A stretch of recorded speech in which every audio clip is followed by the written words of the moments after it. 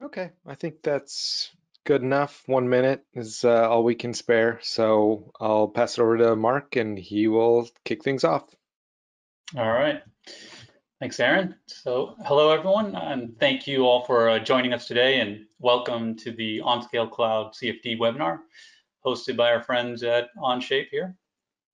Today, you'll learn how to leverage the power of next-generation CFD solvers running on cloud supercomputers to solve the toughest computational fluid dynamics challenges. I'm super excited today because the OnScale team officially launched our powerful CFD capabilities in OnScale Solve, our multi-physics CAE cloud application. And we believe this is a game changer for fluid dynamics engineers. Let me see if I can switch the slide here, or Aaron, yeah, there you go. So my name is Mark DiGregorio. I'm the Director of Growth, which is Marketing and Customer Success at OnScale. I'm here with Aaron Magnin, who is Partner Success Manager at Onshape.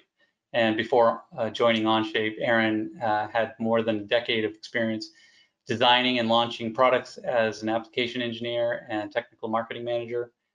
We also have Dave Freed on the line, who is our CTO at OnScale. Dave has 25 years in experience in CFDs, worked at Dassault Systems under the Simulia brand, and he also worked at EXA, software market leader for CFD. This is a two-part webinar. So first, Aaron is going to open up Onshape and prepare this intake manifold for CFD analysis. He'll then pass the model over to Dave, who will open the model live with the changes that Aaron has made. We're all, of course, remote here, so there's no passing files back and forth. This is all done through the cloud, and it's all live. Dave will then bring it up into OnScale and add constraints, intake, pressure, all the things for CFD analysis, and then run the actual study on our supercomputers. All of this, again, will be done live in Chrome browsers, which means essentially any engineer is able to run these types of analysis today, right after this webinar. There are hundreds of applications for this technology. And at the end of this webinar, we'll show you some other applications like ducts, pipes, heat exchangers, microfluid devices. What you're looking at here is an FDA nozzle model commonly used for CFD validation to determine accuracy. You can see here the flow from high pressure to low pressure in this particular nozzle. Again, we'll look at other applications at the end of this webinar. So with that, let's get started with a live demonstration. I will hand it back over to you, Aaron, to get started. Awesome. Thanks, Mark. I'm going to be showing you a little bit about Onshape as we prepare this model for this CFD that will be done in OnScale. So here we have a manifold, probably a pretty good example part for CFD. And before I send it over to the OnScale team, I need to do a couple little things. I want to enclose the fluid volume. I want to maybe make some additional design changes as it relates to the simulation, and then I'll send it over to Dave, who will actually do the simulation. So first thing I want to do is I want to close off these openings. So I'm going to just use a fill command, and I'm just using my shortcut button there to enable me to get through this pretty quick, because I think everyone here wants to see OnScale mostly. That said, I could fill all three of these with three separate features, but also I could fill all of them with one selection if I just use my create selection option, select the tangent edge and add that. That'll enable me to make basically a surface that just closes off that other area of openings. Now at this point, I do want to turn the inside space into solid. So I'm going to actually use enclose. And when I'm using this, I definitely like to select from down here to select the surfaces and the bodies. And when I do, you can start to see the actual material that which will represent where the airflow is going to go through this manifold. I'll hit the checkbox and it looks all right, but I do know that Dave wants me to actually create like a little bit of a reservoir on the aft end of this. So I'm going to I'm going to hit Shift S on my keyboard to just jump into a sketch real quick, select the face that I want to sketch on, and then maybe draw a little rectangle around these openings. Now, I'm not too concerned about the exact dimensions in this case. I just, want to make this reservoir to enable us to kind of see this fluid flow fully develop. I'll hit the checkbox and then I'll hit Shift E to start to extrude out this region. And in this case, I want to pull it out just a little bit. And like I say, I'm not too concerned about getting anything specific. I mean, if I wanted to round this off to something, we can use the dialog here to input a value. But I think that just about does it for the model setup. Like I say, I think this is more about seeing OnScale in action. So I'm going to go ahead and share this now with Dave. So I'm going to just use our share button up here, start typing in his name here. There we are, Dave Freed. I'm going to give him edit abilities. He can copy, export. Make sure to check these settings when you're actually sharing your models or collaborating with others. Once I hit share, David should be good to go. I'm going to close out of this dialog. Now I'm going to jump over to my GoToWebinar interface and make Dave the presenter. So just one moment. There we go. Dave, you should have control. All right. Thanks, Aaron. Can you hear me and see my screen? I can. Looking Excellent. good. All right. So I'm going to start out actually in Onshape because I want to go take a look at this thing that Aaron made. So I'll go to shared with me and I can see it here. Let me open this guy and have a look-see. Looks pretty good. But Aaron, I think we should extend this this inlet a little bit. So I'm going to go into follow me mode here by double clicking on Aaron's icon and Perfect. work with me while we do this. Yeah, so if you could extend that inlet out a little further, that would be Sure, great. no problem. Yeah, so Dave entered the follow me collaborative option. So he's actually seeing kind of how I'm controlling it on his screen, which you'll see right now. If I click and hold, you can see that little hand icon.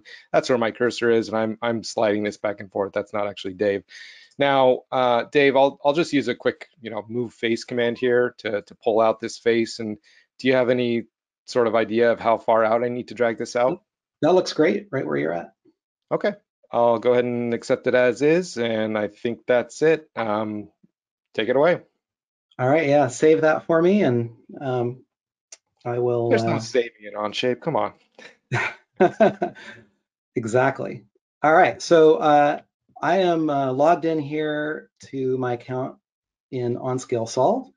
And when you log in, this is the first thing you see is the overview page. There's a projects page and simulations page where you can see what you've done. And if you're part of a team, there's a team page. So what I'm going to do is I'm going to make a new project. We'll call this webinar CFD demo. And I'll create my project. And the first thing I need to do is bring in some geometry. So I click this little import CAD icon and I could upload something from my computer, but of course, what I really want to do is bring in something from Onshape. And here is the model that Aaron was just working on. I can see he just finished up with it at 10:09 a.m. my time. So I will go ahead and select the part I want from here, part 1. And I can now see that this is the right thing and go ahead and import. So there is some geometry analysis and pre-processing that happens while the model is being imported. So I'll just take a moment and explain a little what Aaron was doing in his geometry pre-processing. So in CFD, it's good to make sure that the boundary conditions where the flow is coming in and the flow is going out are sort of far away from the action. So that reservoir that he attached to the outlets helps make sure that we don't have to put an outlet type of condition too close to where the region of interest is. And likewise, that was why I asked him to move the inlet a little bit further away. So I'll just confirm that this is the units I'm expecting, and it is. And so here's my model in OnScale. And we have these quick guides over here on the right-hand side, and it's letting me know that the first thing I need to do is apply materials. So I'm in a tab called Modeler, and these icons up here kind of represent the progression that we're going to take as we set up our model and simulate it. We're going to start out in the modeler where we manage anything to do with geometry and materials. Then we're going to apply physics. We're going to do some things in the simulator tab, and then we're going to view results. So the first thing I need to do is go to part 1 and assign a material. So I select the part, and then I can come over here to the materials menu, and we're going to make this air. But actually, I think I want to modify the properties here. I'm going to modify the dynamic viscosity and make it lower to represent something more like hot air coming into this intake manifold, which would really be like a hot air, mixture of air and fuel. So I'll save that, and I think I'll give this something a little more meaningful in terms of the name. Okay, so I feel pretty good about where I'm at here in Modeler, so I'm going to move over to physics. And by default, mechanical physics is turned on, and we could also turn on thermal if we were doing a thermal problem. Here I'd be doing thermomechanical, but today we're going to do fluids. So I turn on this fluids physics toggle, and what that does is give me a couple of controls here. This is an area we call the physics toolbar. So in my physics toolbar, I've got a couple of boundary conditions. In Solve, we just call them loads. And I've got this fluid environment settings. And so I'll now take you through what all of those do. And the quick guide here is telling me that I need to define a flow and a pressure. So let's start with the flow. So usually you use a flow condition as an inlet, although you could also use it as an outlet. And that's why we've called it flow and pressure, because that's really the physics that's being applied, since either one can actually act as an inlet or an outlet. But here we're going to have a flow inlet, and we're going to apply it here. And so that brings up this property panel where I can provide settings for this boundary condition. I'm going to set the velocity magnitude to 10 meters per second. And if I wanted to, I could change the direction. So you can see that I'm headed normal to the surface here, but I can click on this little protractor, and I can use these little handles to move this around. Let me zoom in here. And adjust the angle if I really wanted to, but actually I'm happy with it just going straight in. I'm going to make sure that I'm going to double check that by going into vector component mode that I've got what I want. Let's see here. Oh, actually, I do have a little bit of an angle that got set, so I'm going to straighten this back out. I want 1, 0, 0, which will align me with the x-axis, as you can see here. And I'll click Done. And so I've got my flow condition. I'll just look at that one more time, make sure that the arrow looks right. Yep, that looks okay. All right, great. So next we're going to apply a pressure outlet. And I'm going to actually use these lateral sides of this reservoir box for my outlet. I could probably use the back face or the top and bottom, but it works pretty well to just use these lateral sides.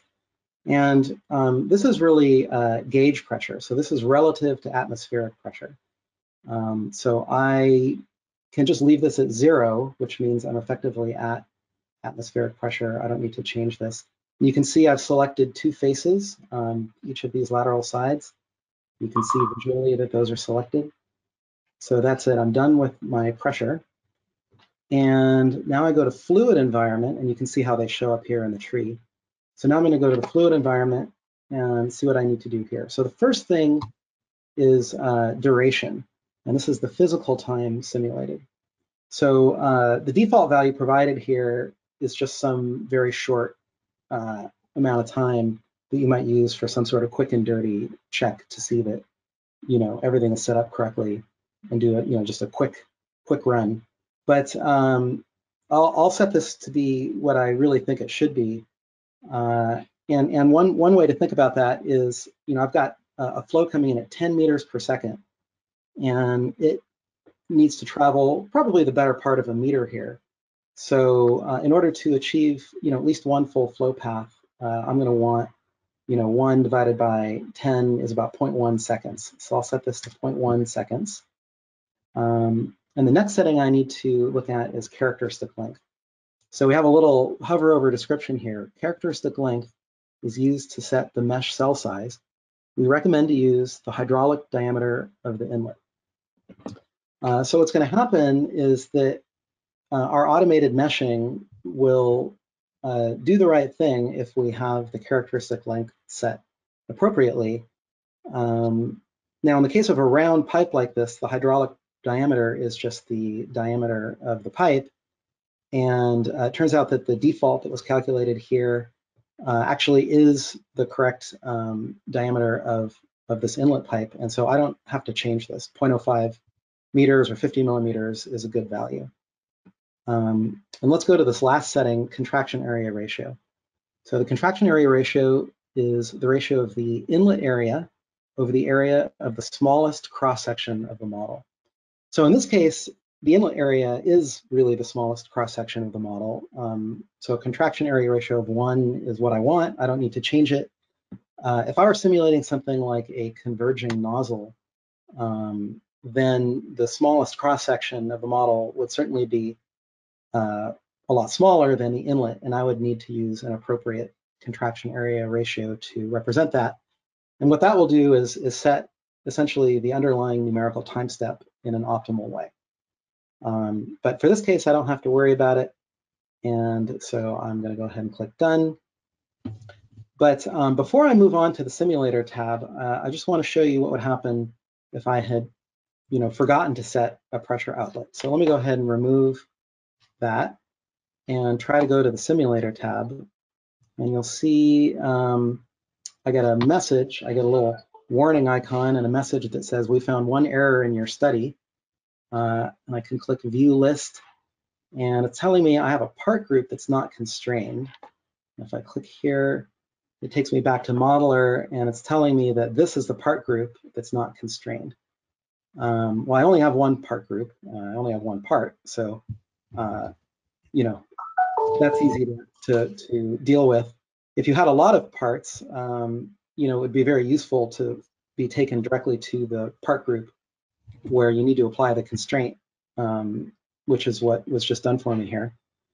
So let's go to physics, and what we mean by constraint is, a load or boundary condition that ensures that, the simulation is well posed.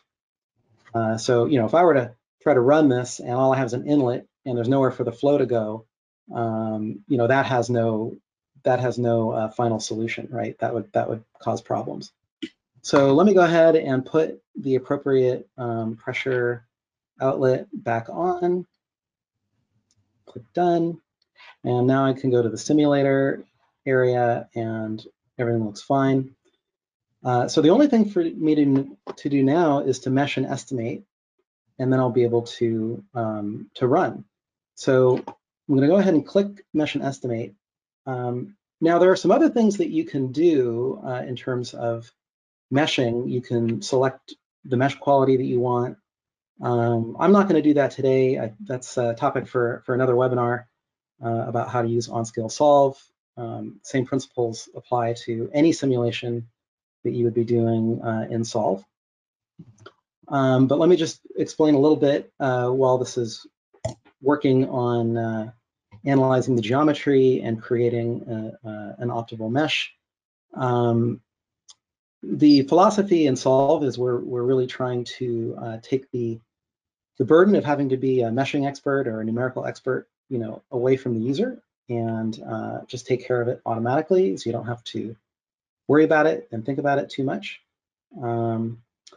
And we also have a step we call estimating, and estimating is actually what it's just moved on to now.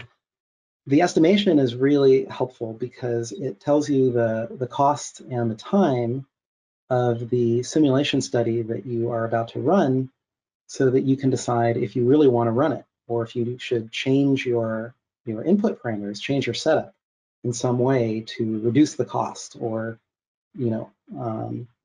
reduce the amount of time it's going to take. Okay, so my estimation process is finished, and you can see I get this this slider here. And what this is doing is giving me the ability to control the trade-off between the cost and the time. So if I run this on the smallest possible cluster, it's going to cost 3.15 core hours and require about an hour and a half. And as I move this slider to the right, I reduce the time by running on a larger cluster, but it costs more because we don't have perfectly linear scalability. So I'm going to move this all the way to the right, and I'm happy to pay the extra core hours here, 6 core hours instead of 3, in order to have this done in about 18 minutes. So now I will click run, and this simulation is running. So I'll get some progress updates, and eventually I'll have the opportunity to load the results.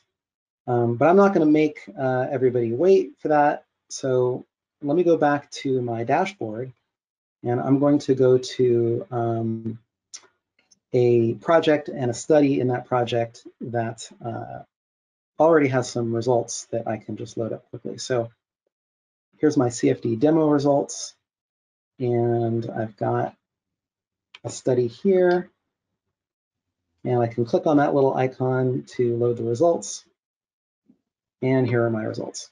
So so now we are in the results section, and right now we're looking at velocity, and it's 0 everywhere on the outside because velocity is physically required to be 0 at the walls.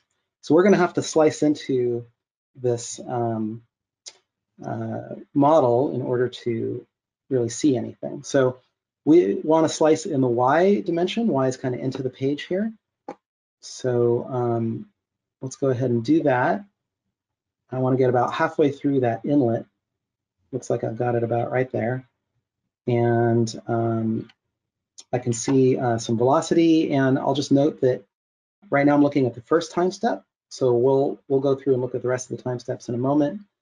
But first I want to do some slicing in Z, and then you can kind of see into this these outlet pipes and get kind of a nice view here. And now I can just click this little play button, and it will walk through the 10 timeframes that I have in the results for this simulation.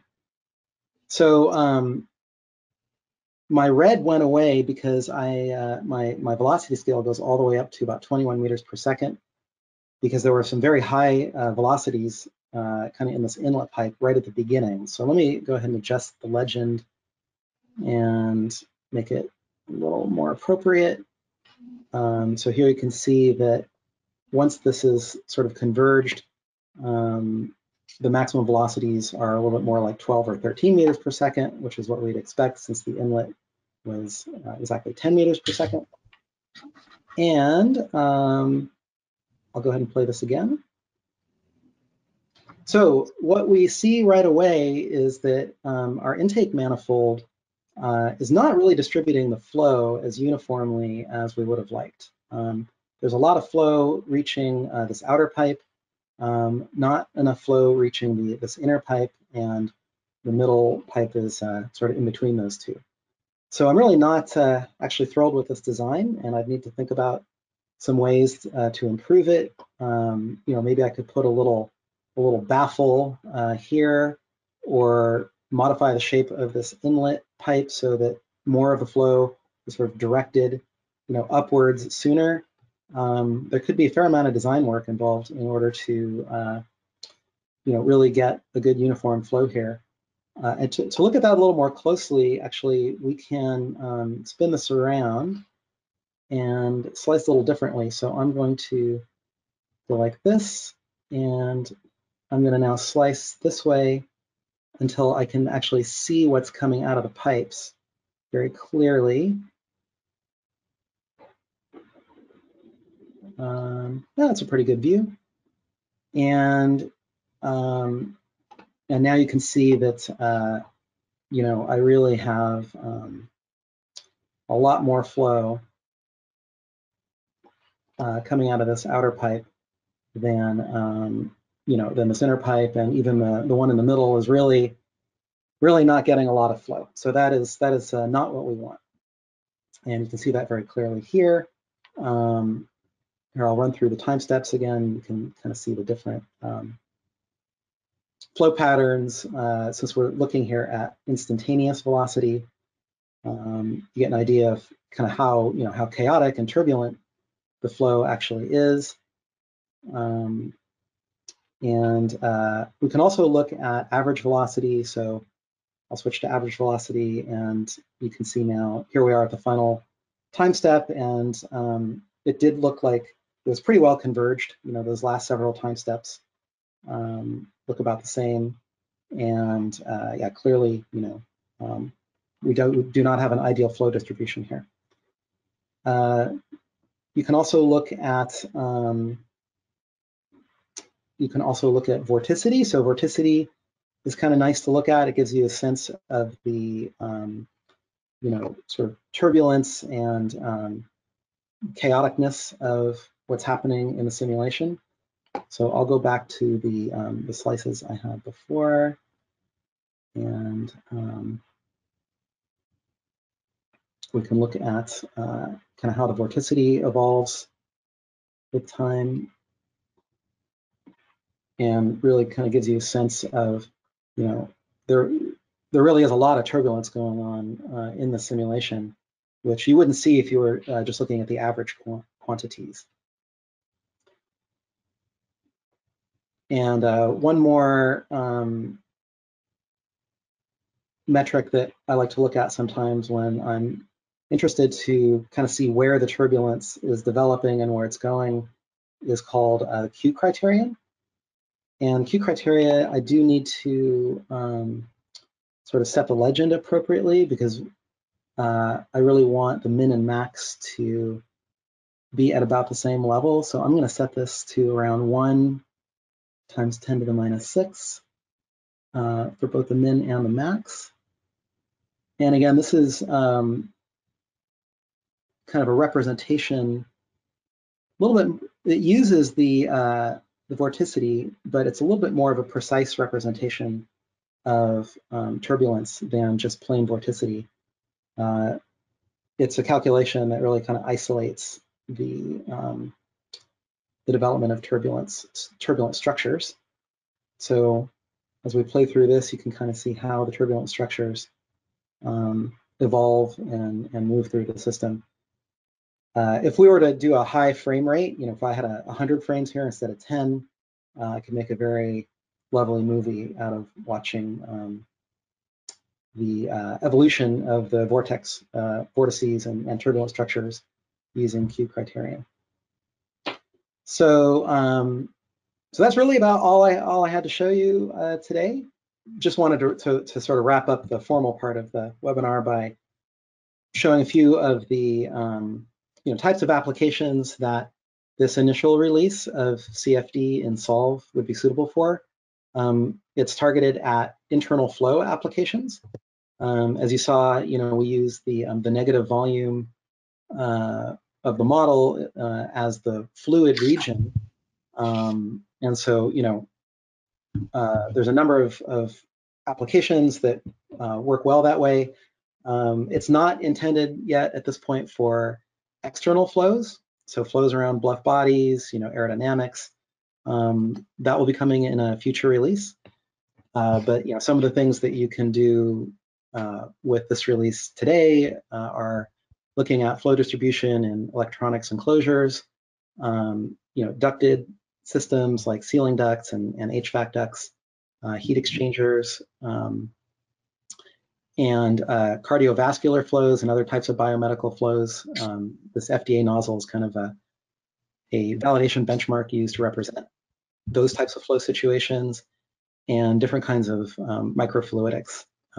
This is a microfluidic Tesla valve that we simulated in the movie shown here.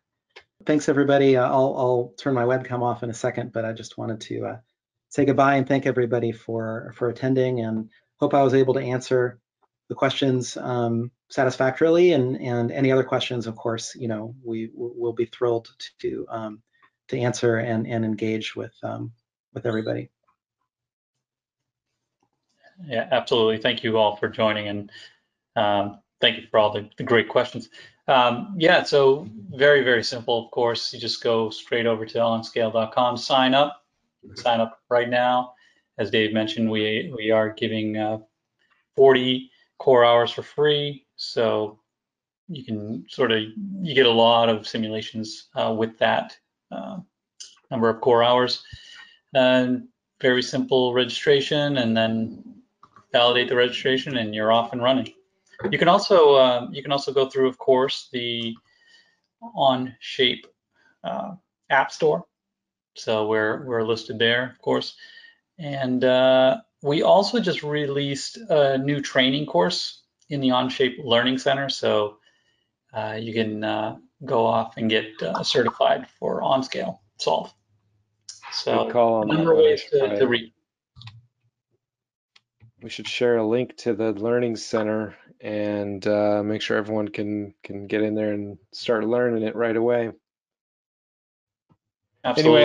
Anyway, I think that just about does it. We'll include the link to the Learning Center and the registration page, etc., for anyone interested in learning more about OnScale and giving it a shot. Thanks again for making time out of your day to come join us, and hope everyone learned something new today.